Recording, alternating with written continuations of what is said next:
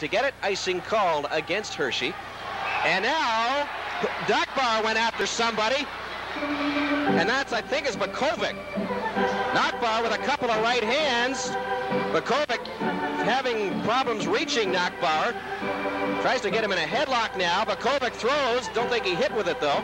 And now Bakovic looking to wrestle the helmet off so he can get some shots in. Of course, Nachbaur is a rangy kind of individual. Holds a rather sizable height advantage over Bakovic. And the two players at close quarters, and Bakovic unable to get a hand free and do any damage on Nachbaur. So a hard-hitting game in the first period has turned very physical here in the second, with Miller and Martinson coming to blows, and now Bakovic and Nachbaur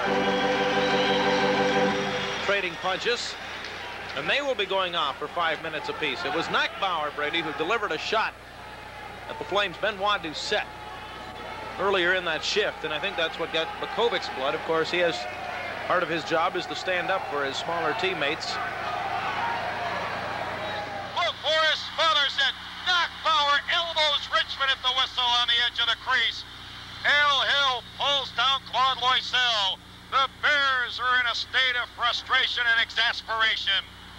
Don Nachbaur, who has made a living in this series by elbowing Red Wings with rude facial latherings and massages, that time flung an elbow into the face of Steve Richmond at the edge of the crease.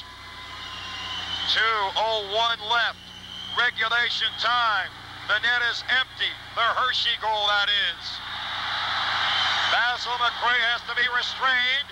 Dave Gans pushes the linesman twice, 3 times, as Greg Jolly seems to be verbally badgering Gans.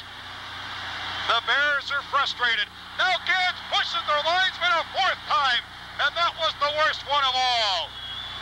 And now the Red Wings crowd pelts and peppers Gans with projectiles. They're frustrated. Now Gans pushes their linesman a 4th